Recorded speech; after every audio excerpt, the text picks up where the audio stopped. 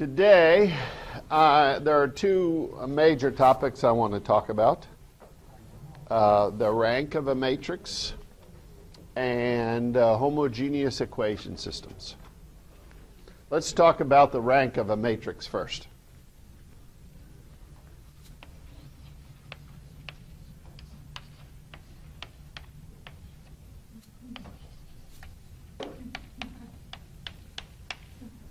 And if you want to talk about the rank of matrix A, you could use this notation, R parentheses A.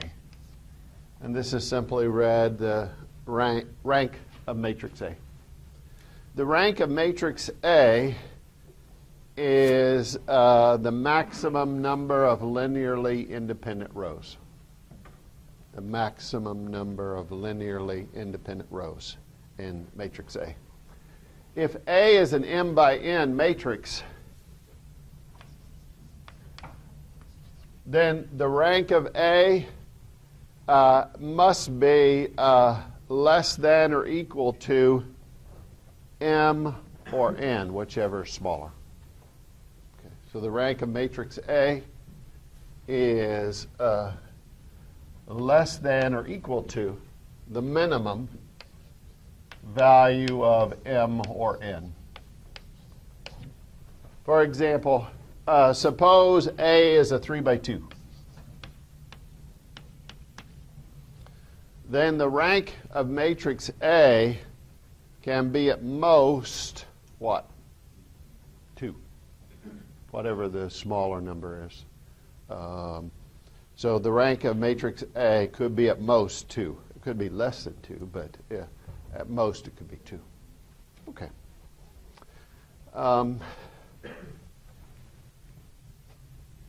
Suppose A is, say, a 3 by 3.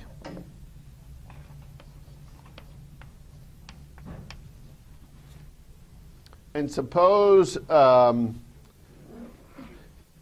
you find the determinant of A is not 0.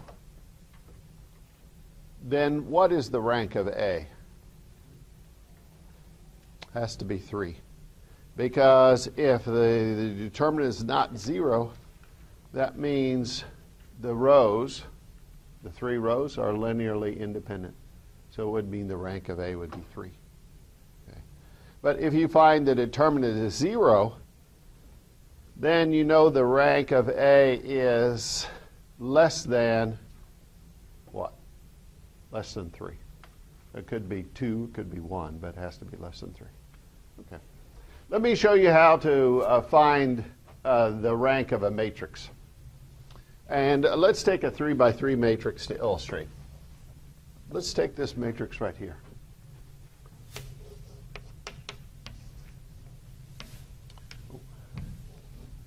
This is the middle row, 1, 2, 3, 4, 5, 6, 7, 8, 9.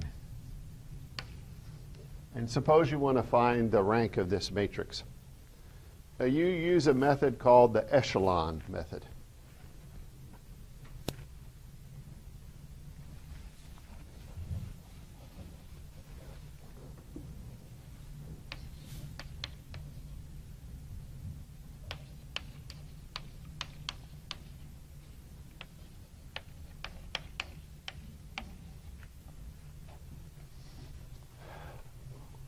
And this method, your goal is to get this element to become a number 1. And then you clear out beneath it. So what you're going to do manipulations to make this a 1, make this a 0, make that a 0. Then you start on row 2, and then you want to make this a 1, clear out above it and below it. And if you find that all these rows are non-zero rows after you use this echelon method, then the rank of the matrix would be 3. However, if you find one of these rows, the bottom row, becomes all zeros, then the rank would be 2. If the bottom 2 rows become all zeros, then the rank would be 1. Okay. Now, in this echelon method, there are three basic operations. The first operation is you can interchange any two rows.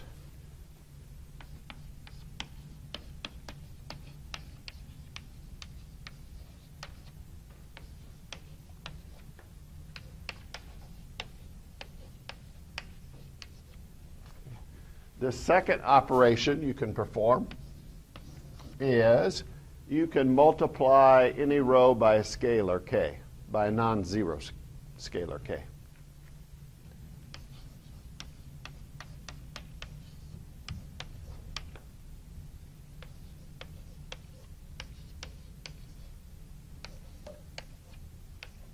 Where that k is assumed to be non-zero. Okay?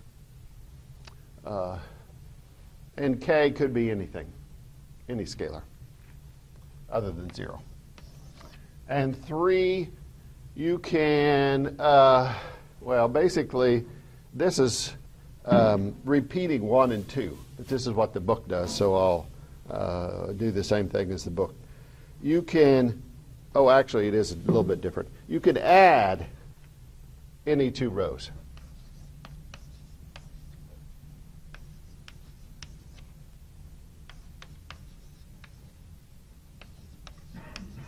Actually, what the book says is you can multiply any row by k and then add it to another row. But that's just repeating number 2. Okay, so these are really the three operations you can perform. Now, you want to use, let me check on something. I'm feeling uncomfortable with the way I spelled echelon. Did I misspell that? Oh, there's no S. Sorry. It's, yes. This is a C. E-C.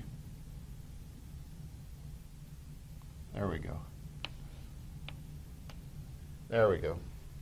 There's no S. It's just E-C-H-E-L-O-N. Okay, I would never win a spelling bee. Okay. Now, these are the three operations you can perform. And what you want to do, as I mentioned before, you want to use these three operations to make this element a number 1. So, do you have any suggestions? Okay. Actually, you could swap with row 2 because you could interchange any two rows.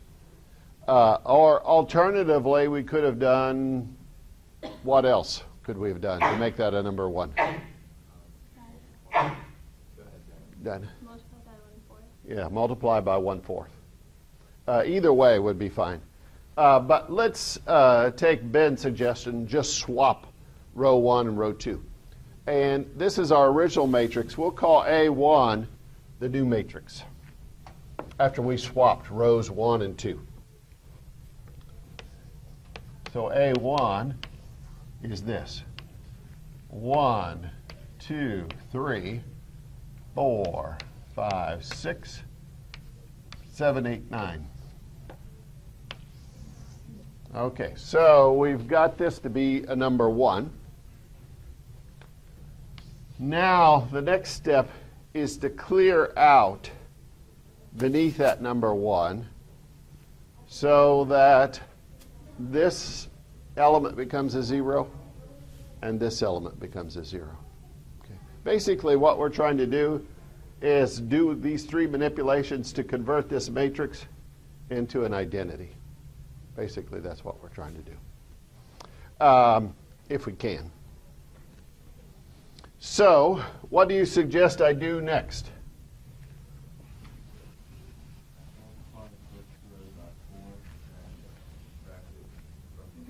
Right. Multiply the first row by 4 and then subtract it from the second. Or alternatively, multiply the first row by -4 and add it to the second. Same thing. Okay. So let's do that. And actually, let's do both. What would we have to do to make this element a 0?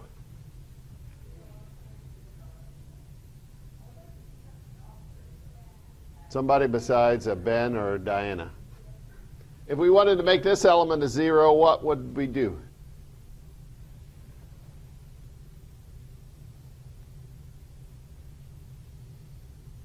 Yes.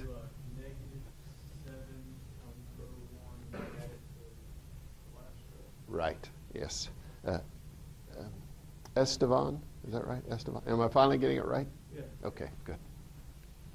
All right, so let's do both of those, and we'll call this A2.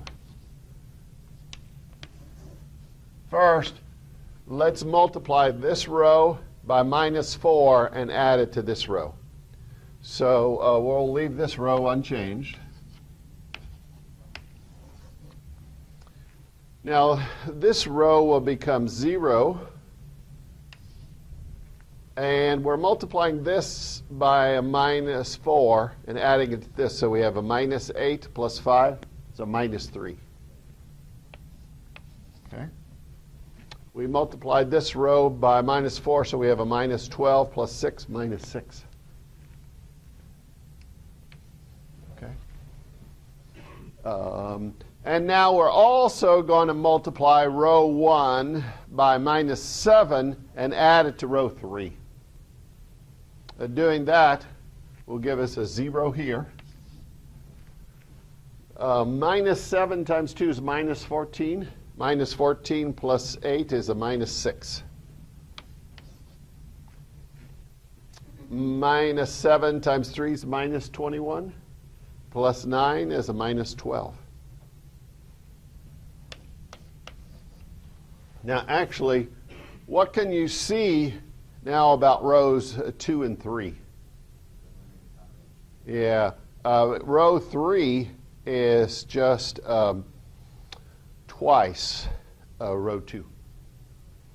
So basically, if you just multiply row 2 by -2 and add it to this row all becomes zeros.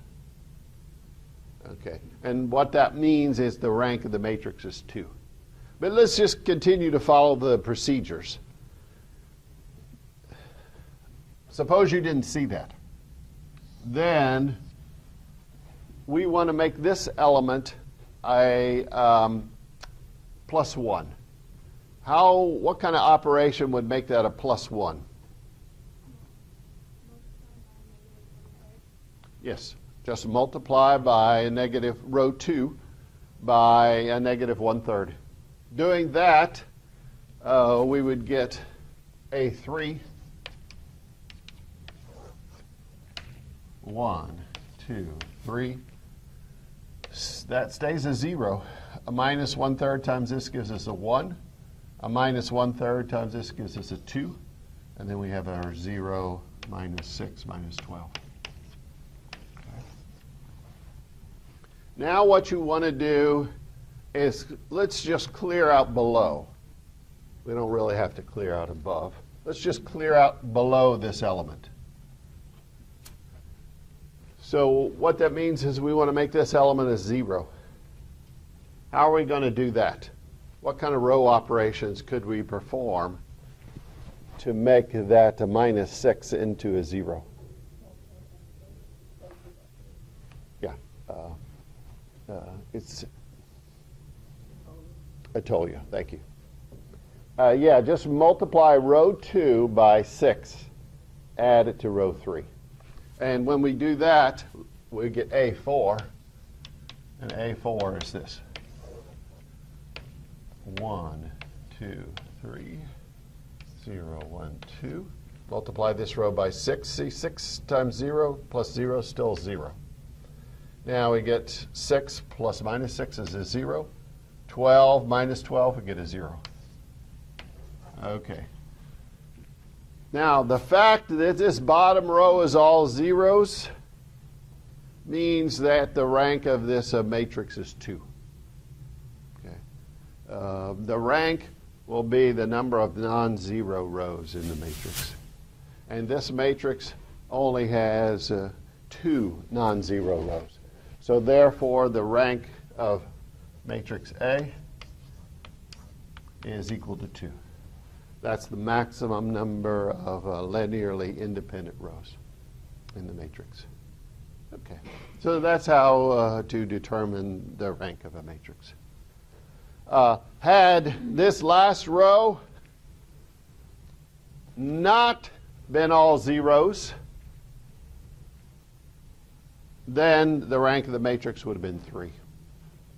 But in this case, that last row was all zeros, so the rank is 2. Had we found that both of these rows were all zeros, then the rank would have been 1. Okay. So now, any questions over that, how to find the rank of a matrix?